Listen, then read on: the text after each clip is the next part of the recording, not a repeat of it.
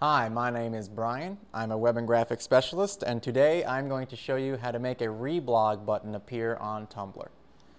Okay, so I have someone's Tumblr blog open here. When you're visiting someone else's Tumblr blog and you click on a specific article, you should be able to see this reblog button in the top right-hand corner of the screen. That is how you can reblog other people's posts. Now let's say you want to put a reblog button in a different spot on your blog. Okay, you can't get rid of this one, but you can add a second one wherever you want. So I'm going to go into my Tumblr dashboard and then click on Customize Appearance. And then I'm going to click on Edit HTML. Now as you can see, I have already added a reblog for my quotes. I want to take that same code and add it to the end of my photo posts.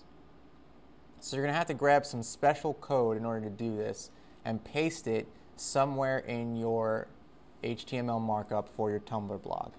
So I'm going to scroll down past all this CSS and look for something that says block photo, which I found right here.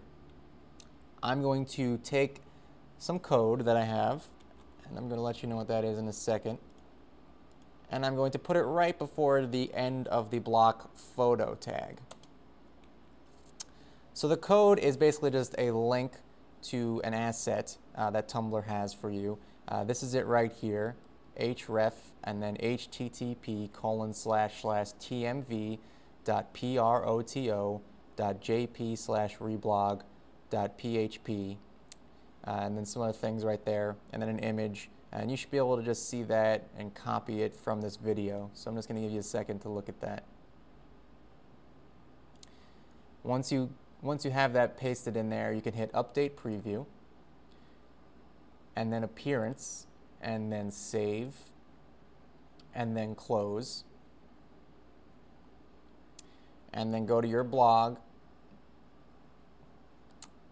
and open it up, and you should see a reblog button underneath your photo posts. Now you can put that reblog button underneath any post you want or anywhere in your Tumblr theme.